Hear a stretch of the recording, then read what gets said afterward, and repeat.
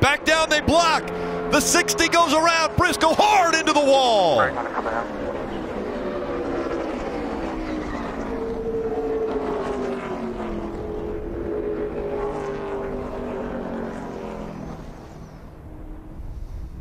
And the window net coming down. He sees the flames coming out in the engine, and Briscoe. Yeah, his window's net down. He's getting out. Chase climbing out quickly as the safety crew gets to him. You knew it couldn't continue. There's no way you can race 3 wide that aggressively without somebody losing control. You hit that wall kind of at an opening where the rescue personnel come out onto the racetrack.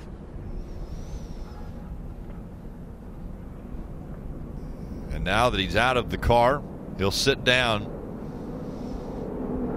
Seen a lot of big hits today. After restart, everybody's very aggressive. Contact with the 9 and the 20 in front of Briscoe, and just got into that curvature of the wall, the inside wall. Yeah, this is going to show you just how hard this impact was. Oh.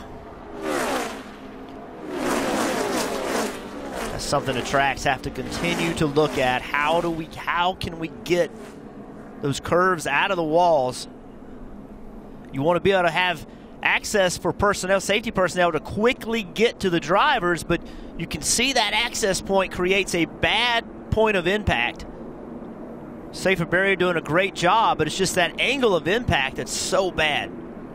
And think about that. All 4 tires once again off the ground on this about 3,500-pound race car.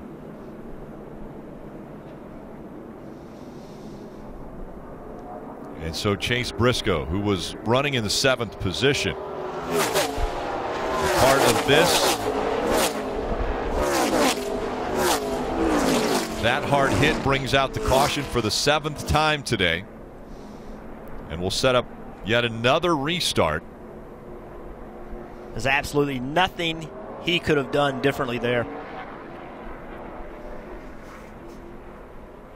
Oh, gosh. Thankfully, the safer barriers were there to absorb some of that hit. But this is, once again, will remind you, such a dangerous sport. And you get accustomed to how fast the cars are going, and you almost become immune to it. But, you know, you're going right there. You're probably going 170 miles an hour, 175 miles an hour, and it's just huge impacts. And that angle of the impact is where the problem's caused.